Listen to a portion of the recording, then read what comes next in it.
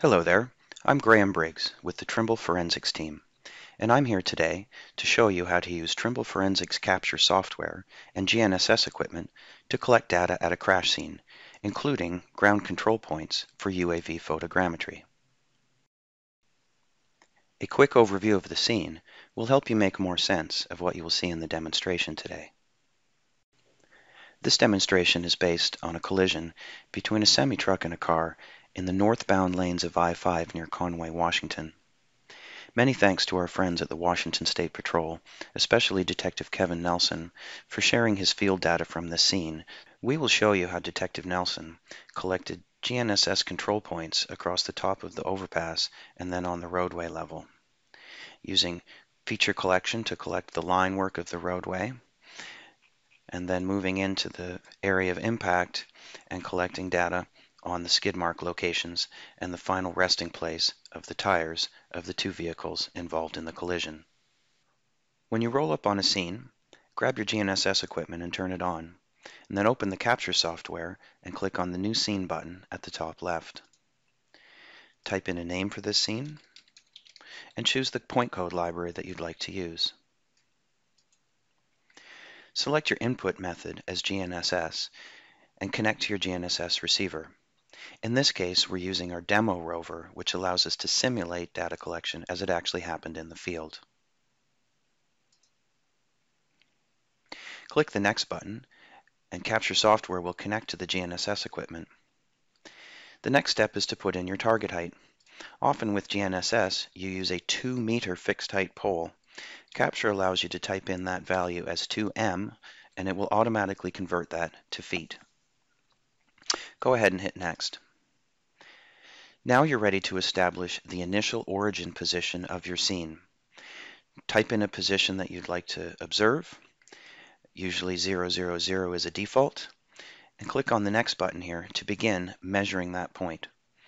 Level up the pole over the point before you click Next, and we will begin to average a number of positions together to get a nice stable coordinate. When this counts down to 0 and we have enough positions for the coordinate, we will go ahead and advance to the next point. It's mandatory that you collect at least 3 GNSS control points as part of any scene setup. This will allow you to use them for optical total station setup as well as for GNSS ground control and UAV photogrammetry. So go ahead and move to your next GNSS control point, level the pole over the point, and click on the Shot button. Again, we will be averaging 10 observations together to get a nice stable position, and when it's all good to go, the point will automatically be stored. We now move to our second control point location, and just like with an optical survey, you want to try to spread these out across the area of the survey with a nice wide triangle geometry.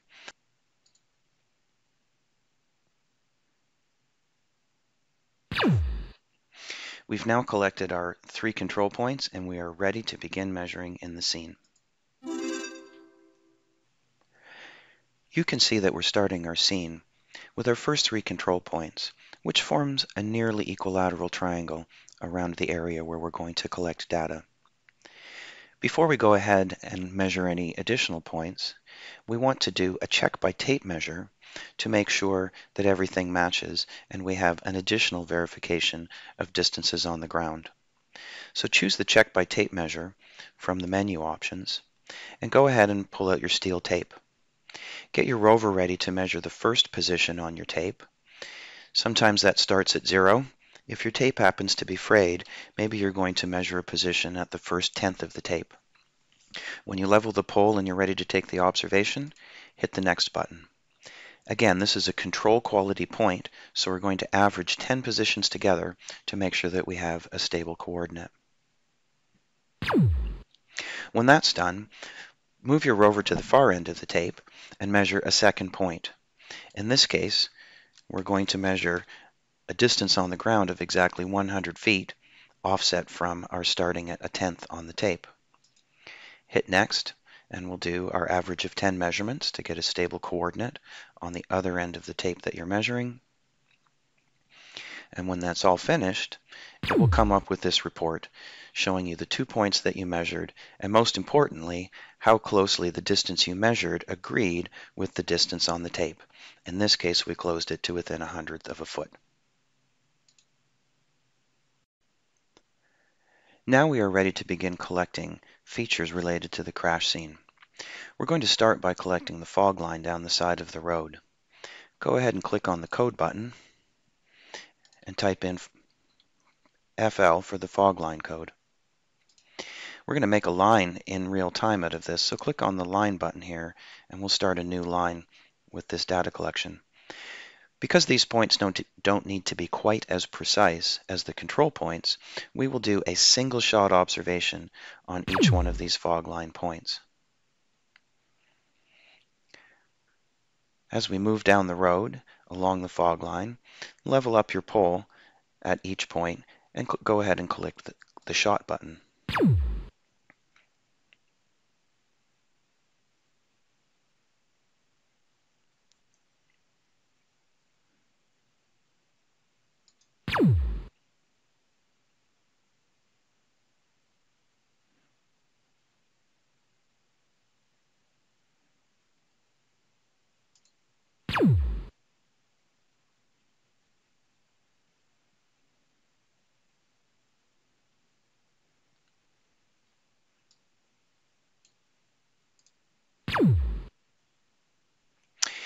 At the end of the fog line, we're going to move over to collect the dash white line up the middle of the road. Go ahead and click on your code and type in the code for that type of line.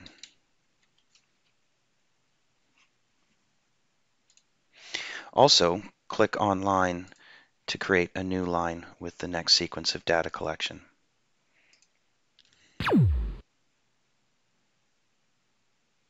Now we're doing a single shot observation on each of these points because it doesn't need to be quite as precise as a control quality point. If for whatever reason we did want any of these points to be more precise, we can always change the observation type from single to average. And then when we click on the shot button here, it will do what we're used to by taking 10 positions to average for a more accurate coordinate. So you can go ahead and use single shot or average for any point. But anything you do as a control quality point, you should be taking an average shot.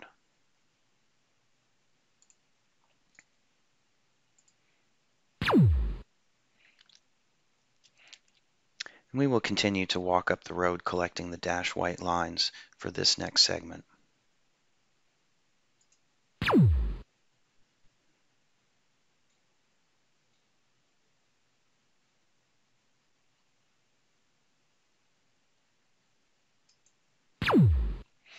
When we reach the end of that segment, we move over and we're going to start another line to collect the next dash white line lane marker. In this case, we can just click on line and click it back to create a new line with the same code that we're using.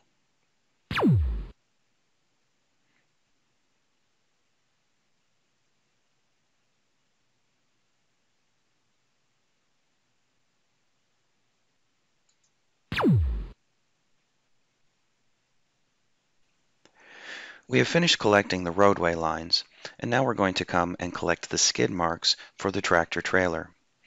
As before, we will change our code to the appropriate item, and then we'll click on the line button to start a new line with this first skid mark.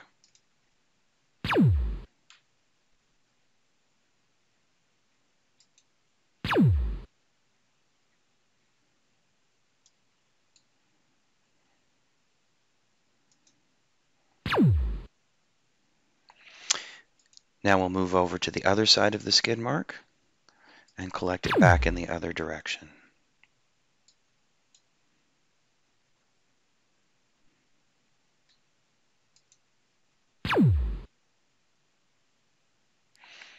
Now we'll go ahead and collect the skid marks from the car.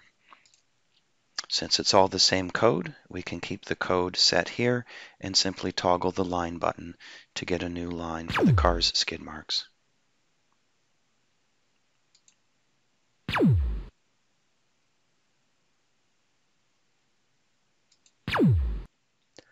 Now we will go ahead and collect the final resting position of the tires of both the vehicle and the semi-truck. Since these are just points instead of lines, we're going to turn off our line and we're going to change our code to tire. Using a single shot still, we will collect the next few points at the location of the car's 4 tires.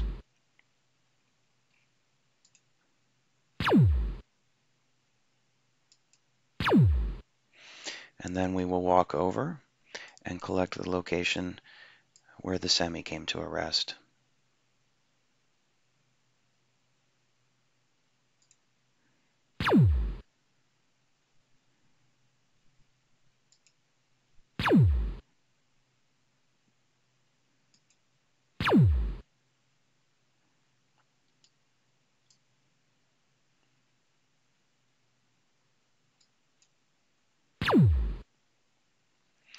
If that's all the data we need for this scene, then we're just about ready to go. We could at this point go over and try to close the scene, but if you do, you will be given a prompt to remind you of good practice. Just like with an optical survey, where you check your backsight before striking down your equipment, it's always a good idea with GNSS to check back to one of your original control points before you close the scene. To start a checkpoint measurement, go to the main menu and choose Checkpoint. Or, from the map itself, tap and hold on the point that you want and select Checkpoint from the menu that pops up over here. Level the pole over the point, and when you're ready to take the observation, go ahead and hit the shot button. Because this is a control quality observation, we're going to average our 10 positions together to get a good coordinate. And when that's all finished, it will automatically store the checkpoint and it will give you this report. What you want to pay attention to is these numbers down here. If everything is green, that means you have good closure on your checkpoint and you're ready to finish your survey. Before we close the scene, I want to point out that in this demonstration, we've shown you the minimum that is required for a good GNSS data collection on a scene. That is, we only took 3 control points and we only did 1 checkpoint. Depending on the scene, you may want to add additional control points, which you can easily do at any time by selecting the control point measurement type from the menu here and beginning a measurement. Level your pole over the point, and you can go ahead and collect any number of additional control points that you wish. Extra control points are good if you have a lot of optical work to do on a scene, and you'll be doing several station resections to establish your optical setup. Similarly, if you're doing UAV photogrammetry work, you may want to add extra control points to have lots of control points to use in your photogrammetry processing.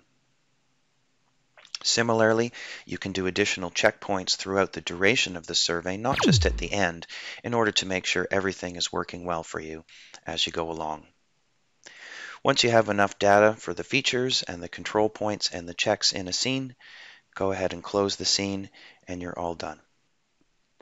Thank you for watching and stay safe out there.